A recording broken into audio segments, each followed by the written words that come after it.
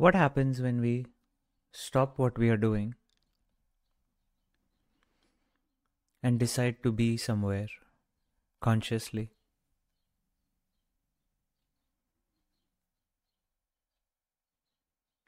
Like right now, I'm sure you must be doing something else. And you dropped what you were doing or paused it and decided to sit down for this session.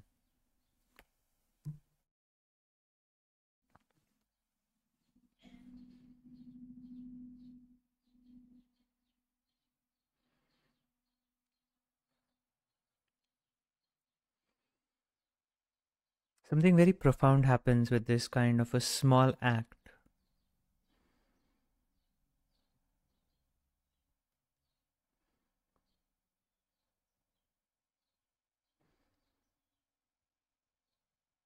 Small intentional act.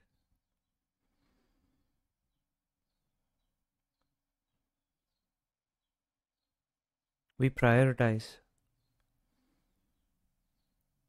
whatever it is that we have decided to do. Normally, we are just running like a headless chicken throughout our day, catering to whatever comes our way mindlessly, either in panic mode or rushed mode or completely bombarded by whatever we are exposed to. That's why many days, at the end of the day, we would feel like, I don't know where my day went. I didn't do anything productive today.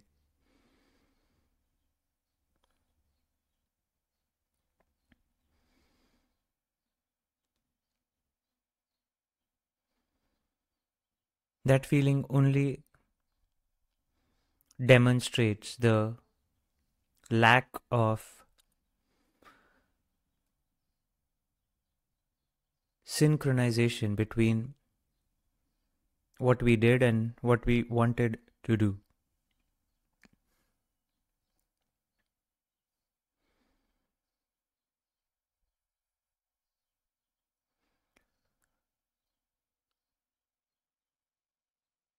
It's like living on cruise control.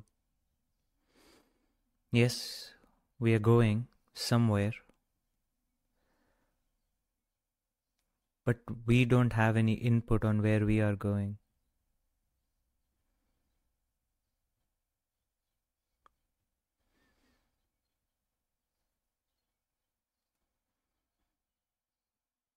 I mean, we do have a feeling that we are heading somewhere, but it is more or less an accident.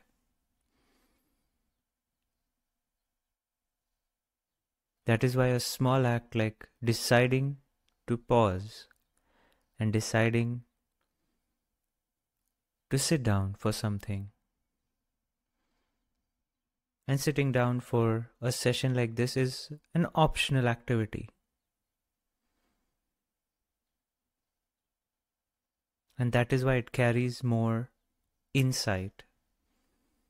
That when we decide to sit down for an optional activity, it demonstrates our commitment to it, our prioritization of it.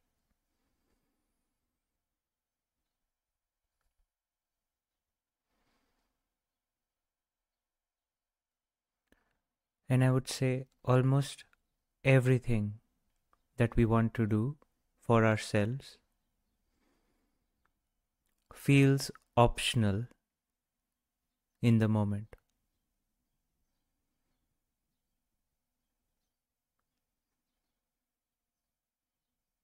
Taking care of our mental health, taking care of our physical health,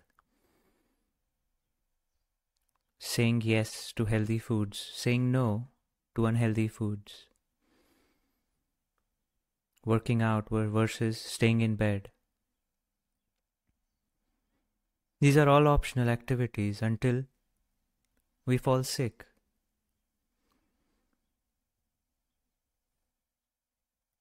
For many people, even after that, it's optional.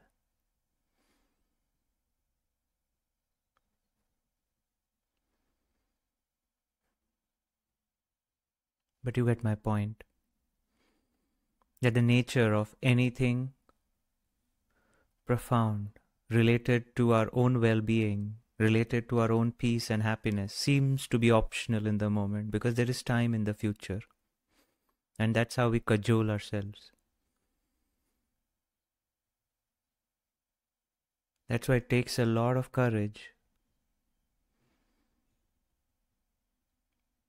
to pick up something optional and prioritize it and show up again and again.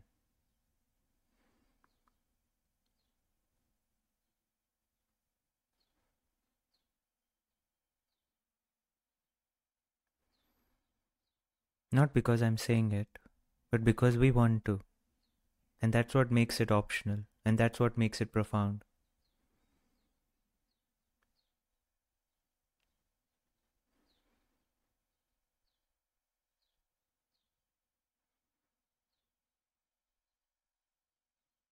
I remember my teacher defining what happiness and unhappiness are.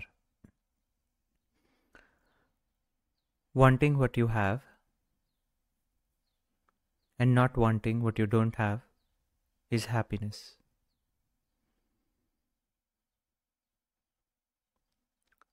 Resisting what you have and desiring what you don't have right now is unhappiness.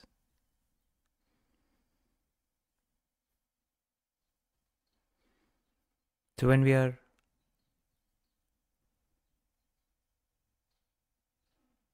going about our day mindlessly, being controlled by whatever is thrown our way, and as long as we are doing it unmindfully, we will have this feeling that this is not what I want to do. What I want to do can happen later in the day, and the day ends. And we feel like we have not done something. And this happens day in, day out, week in, week out, month in, month out, and years pass by.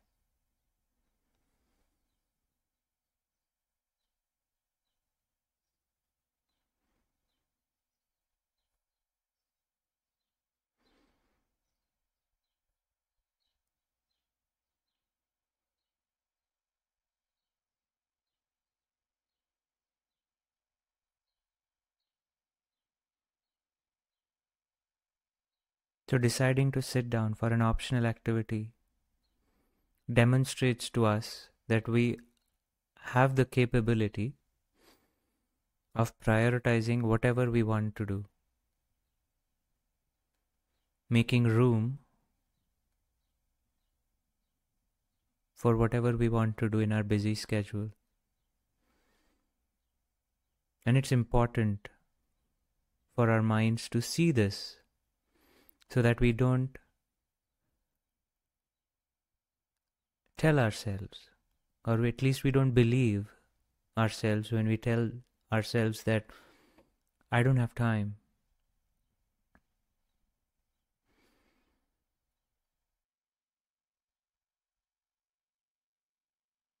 We're never super excited about waking up to do something mindlessly.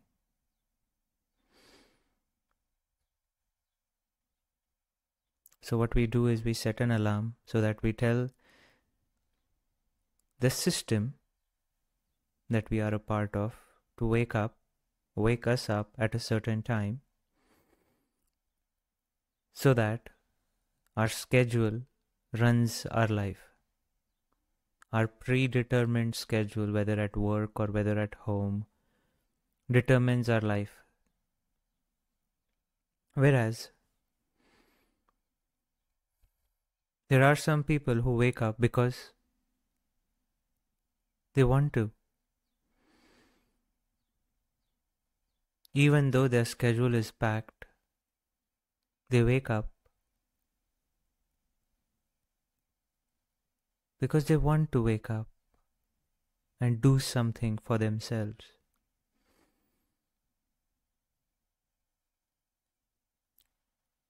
and not let the schedule decide their life, but they are in charge of their own schedule.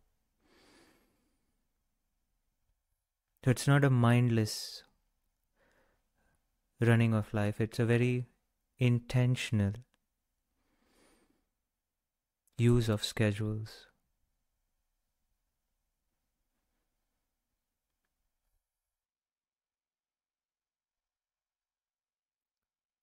Let's say you start your day.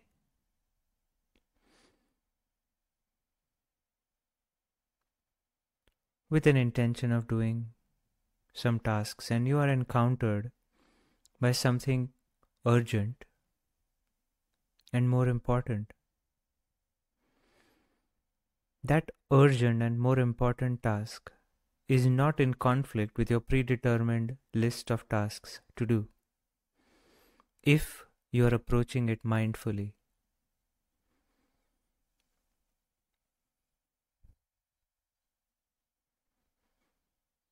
you recognize the urgency and reprioritize your list and place that urgent task higher than everything else.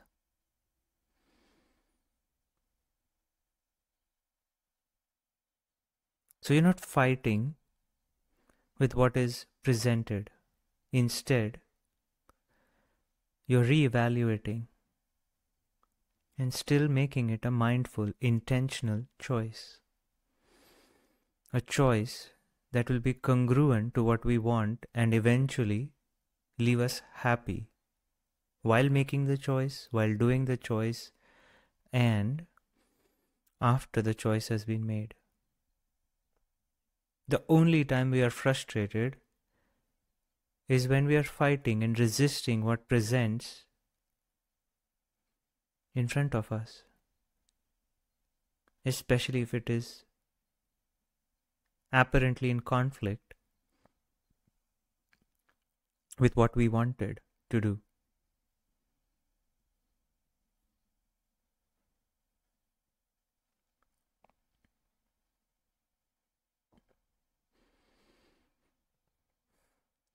Another personal example to drill down this idea would be, let's say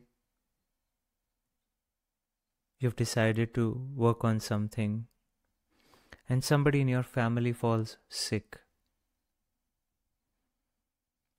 Of course, you stop what you're doing and take care of your family member, especially if it is a kid.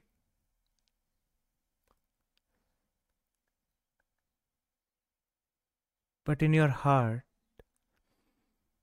the sickness is not an obstacle in your day. It is your day. Everything else is an obstacle because you have prioritized this.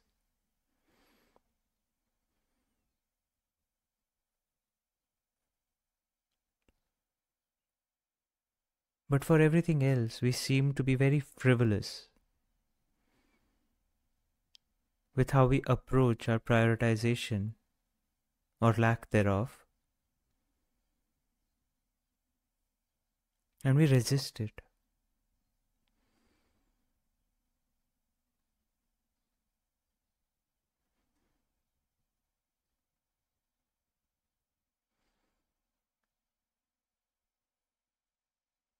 Resisting something that is happening, that is already happening, okay?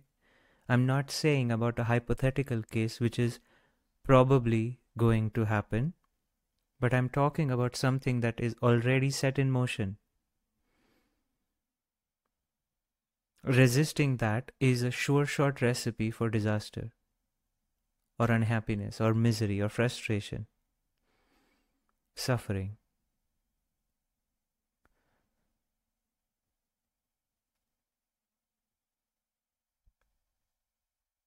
You either have to do what is necessary, and if nothing is necessary, then you don't have to do anything.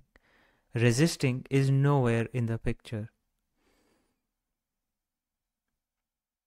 It is an option that doesn't really add any value. Instead, it spoils the flavor of our life. Let's say you are in the gym and you are doing some difficult exercise. Let's say you're doing push-ups, and after 15 reps, you have a choice to do the 16th one or not.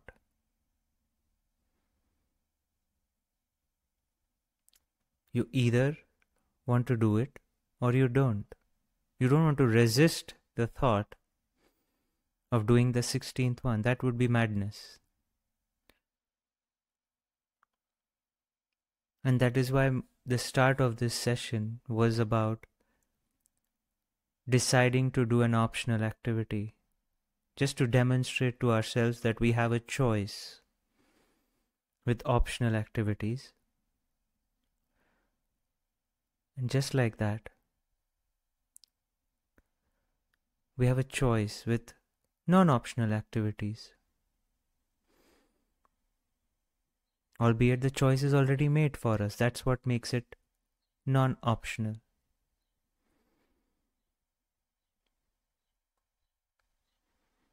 I remember someone wise once said, choicelessness is freedom. If you don't have a choice to make, which means you have to do what you have to do. And that is freedom. Resistance is this pseudo-choice that apparently gives us an illusion that there is a choice not to do it. But if there was a choice not to do it, you would have chosen it. But resisting it makes us feel as if we are in control.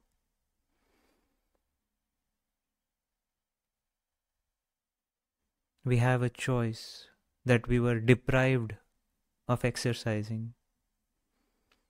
And that is how we create our own unhappiness and our own suffering, by resisting something.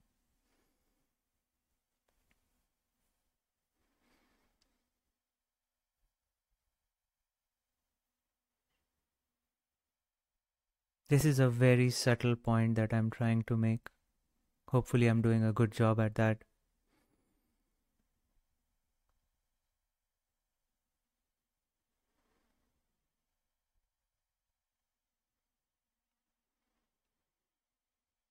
And the other aspect of resistance is this aspiring or desiring for what is not here. And again, this is not a hypothetical case of what could be or could not be. This is something that has already presented itself. And you want something else to present itself.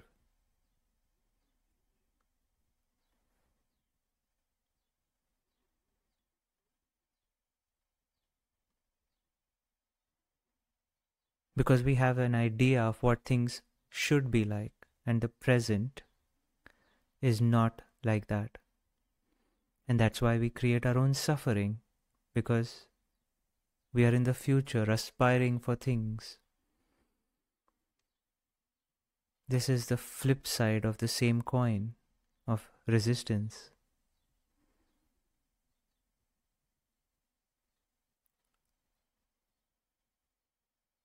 And if you look closely, there are no two sides. Eventually, it is the resistance of what is, which trickles us into aspiring for what is not. If we never resisted what is happening, we would never aspire for something else to happen.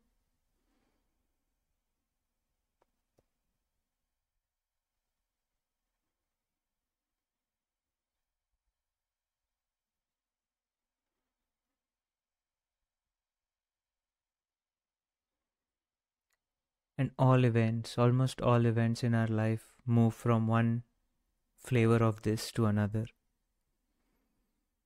Once this session ends, you have a choice whether to prioritize what has come your way or to discard what has come your way. Resisting or aspiring and imagining something else happening are only pseudo choices that are here to create conflict in your mind.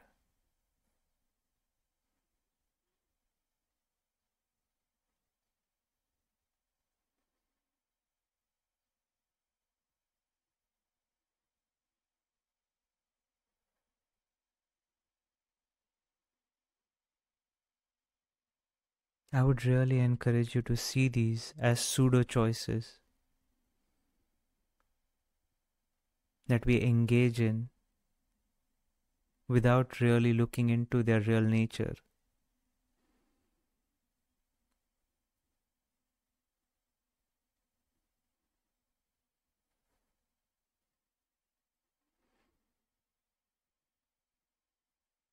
Resisting something, complaining about something, it's all socially accepted activities.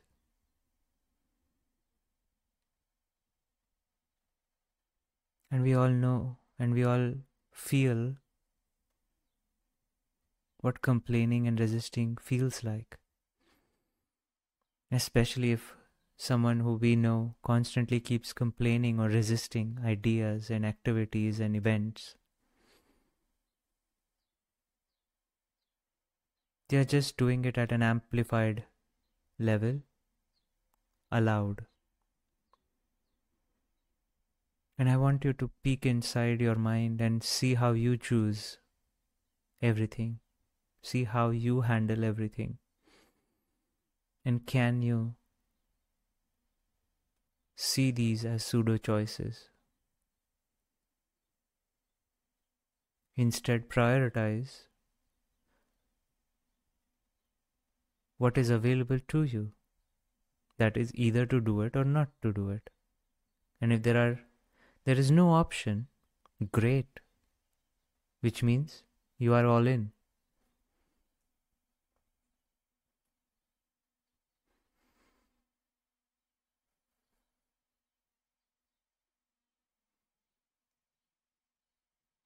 So on a daily basis, we are living a life that we want to live. There is no life in the future that we will get to live the way we want to live. Days become weeks and weeks become months and months become years and years become decades and decades becomes life.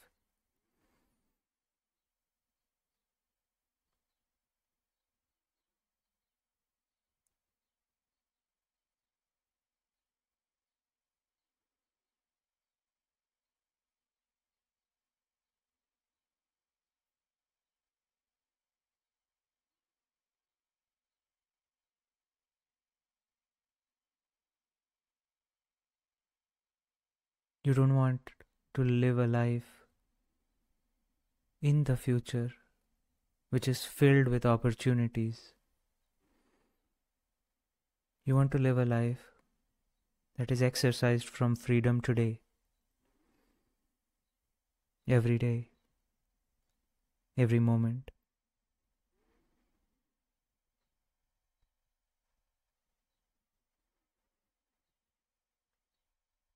Just like you demonstrated to yourself by deciding to come here today.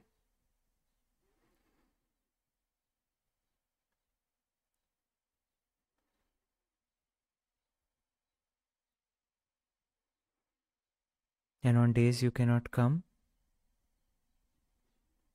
know that you have prioritized not to come, which is fine. That's the act of freedom. No regrets.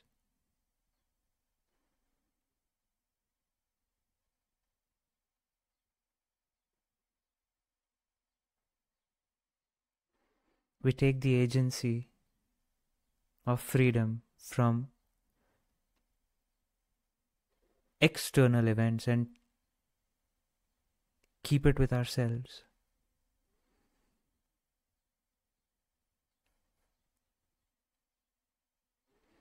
The recognition of freedom, the exercising of freedom, the mindful, the intentional use of freedom is the recipe to live a free life.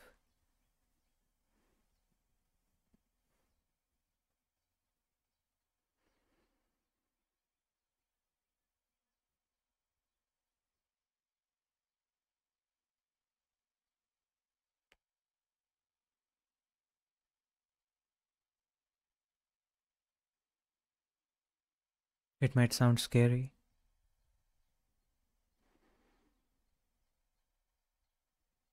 maybe overwhelming to some of us. But what is scary is not living your own life,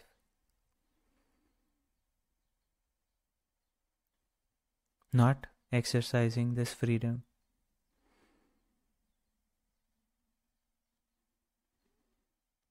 fighting, resisting what is already happening, wanting something that is beyond our control. That would be madness.